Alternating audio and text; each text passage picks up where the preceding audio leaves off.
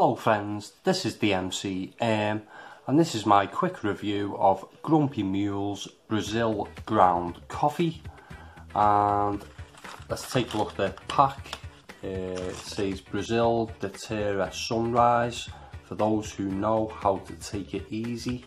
Carried from de Terra Estates, Minas Gerais, Brazil, with taste notes of caramel, biscuit and hazelnut.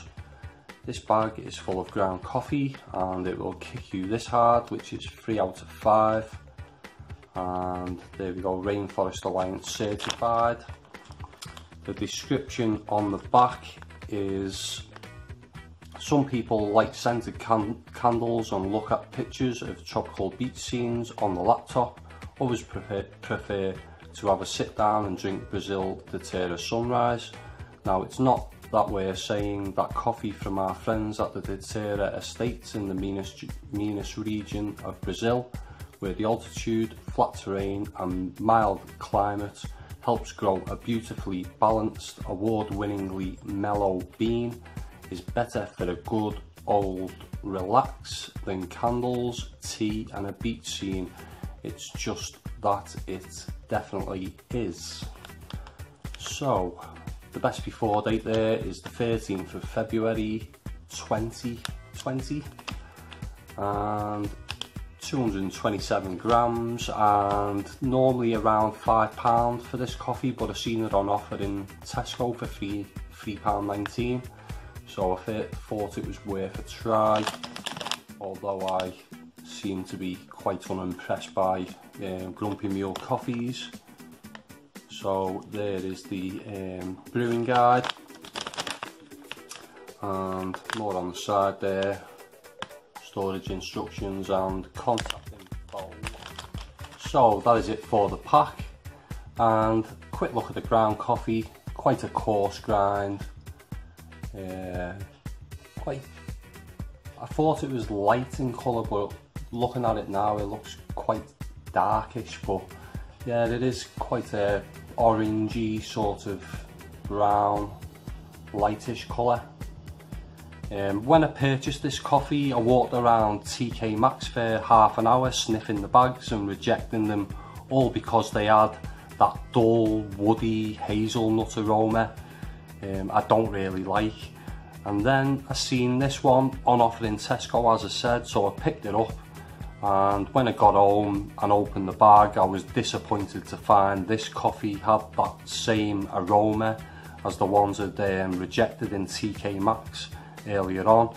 And it's a similar story with all the Grumpy Mule coffees I've reviewed. They have all been quite underwhelmingly dull and lifeless in aroma.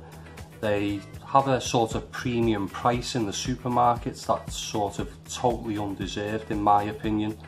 Definitely not roaster quality, and in some cases not better than a supermarket own brand coffee for around the £3 mark.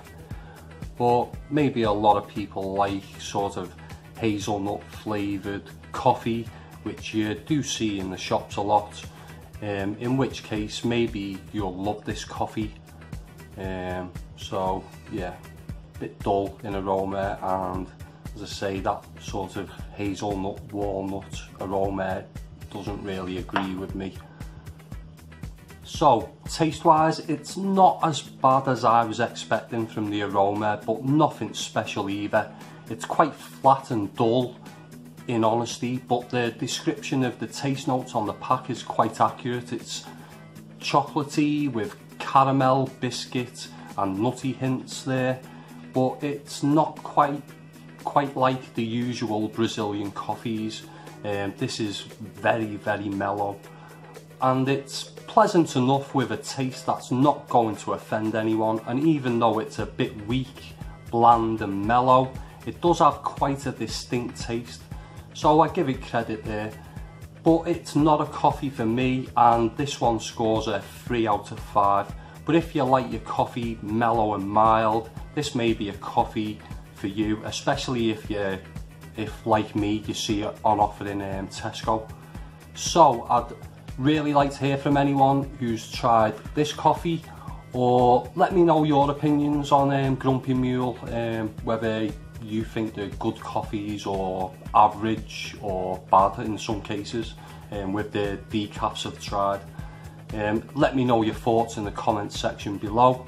If you like this video, give it a thumbs up, and if you're not subscribed and you want to see coffee reviews in the future, please do so.